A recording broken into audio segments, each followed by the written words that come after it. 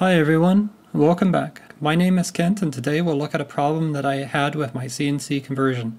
Despite the relatively small size, I'm successfully using 280 ounce-inch NEMA 23 closed-loop 3-phase stepper motors. Being closed-loop, the driver knows that the motor is out of position and steps are never lost.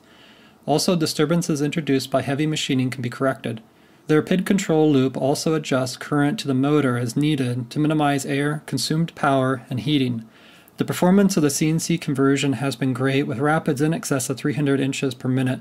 Normally I limit rapids to 50 or 100 inches per minute because the base is tipsy. The closed loop driver will fault if the motor position error grows beyond a limit. The way I've wired the CNC conversion, the faulting of any axis is treated as an emergency stop and shuts the system down. Occasionally the X-axis would fault for no apparent reason. This was a rare event and hard to associate with the cause. One day while touching off a part, the X-axis faulted, causing an emergency stop.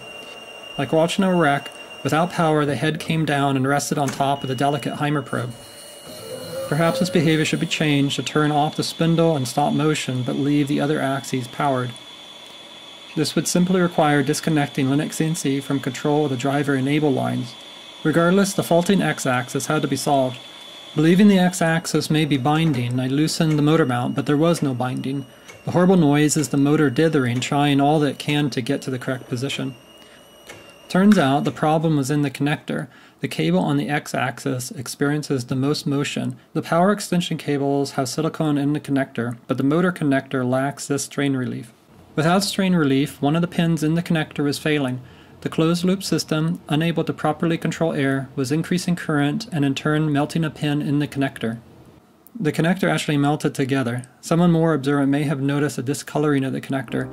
For the time being, I cut off the connector and soldered the power wires together. I plan to eventually redo this with an industrial connector.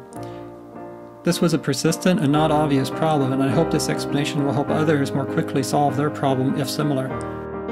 Thank you for watching and subscribing. New videos coming soon.